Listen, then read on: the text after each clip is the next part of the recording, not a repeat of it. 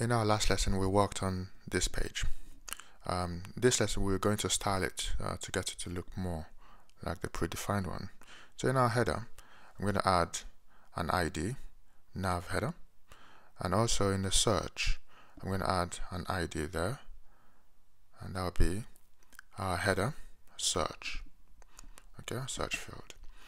Okay, so if we go into our default CSS and add some styles and properties to those two elements, so our nav header, so background color, we'll make it white.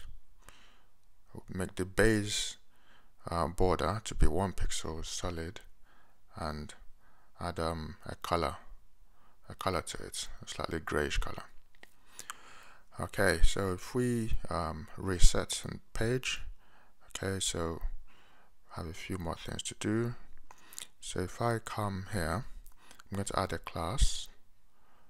So we say clear fix, so we can actually see what we've done, and there we go. So we can see the background color and the gray border.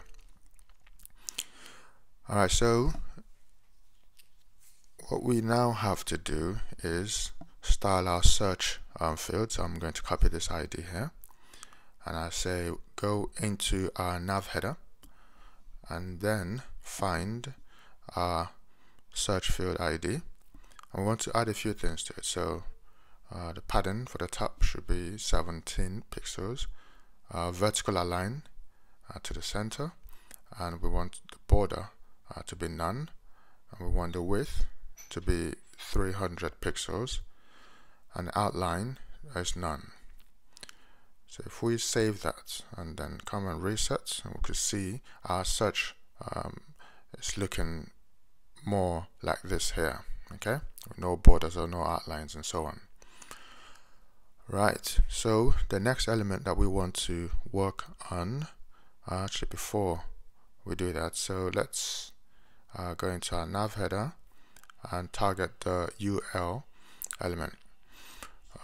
So I want to say the margin should be 0 pixels, and also the padding should be 0 pixels, and then the list style should be none, so we don't have the period or the full stop. We'll add a color to it, to our UL elements. Right, so if I come to our UL, we can have a class. We want to pull our UL to the right of the page. So if we reset the screen, we see the color has changed, and it's been pulled to the right. Okay, so the next thing I want to do is go into our nav header, target the LIs within the UL, okay, the lists. I want to float them to the left, set the margin left to 15 pixels. The padding should be 17 pixels. That's top and down, and left and right is 0 pixels. So that's so basically this is what we have so far. If I then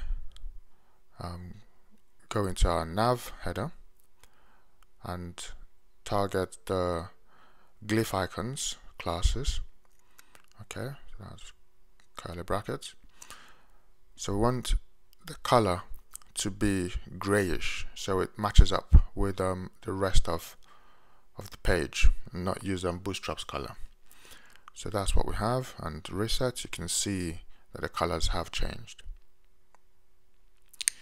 Right, so let's target the label message, which at the moment is not very visible. So set the background color for the envelope and put a color to it, and change, and we can see so not the envelope, the labels for the messages.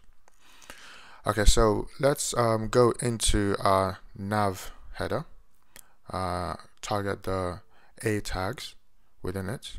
So we want to set the text decoration to none, reset, so that's fine. We'll put a mouse over it, nothing happens. And also we want to what should I do next? So we have the other classes to our logout. a logout class which we can target. So within our nav header we have a class logout. I want to set the color for that.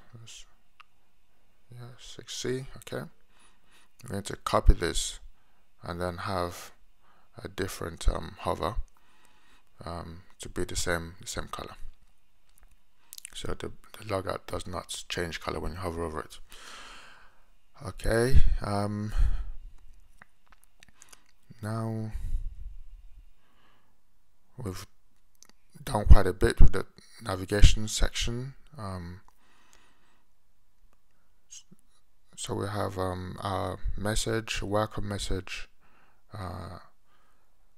We could target that and add some styles to the welcome message. So if we go to the LI, I could add an ID and call this welcome, and target our welcome ID. I'm nesting it within nav header. It doesn't really have to be, given that it is an ID and only one of it can ever exist, but it doesn't hurt to do it.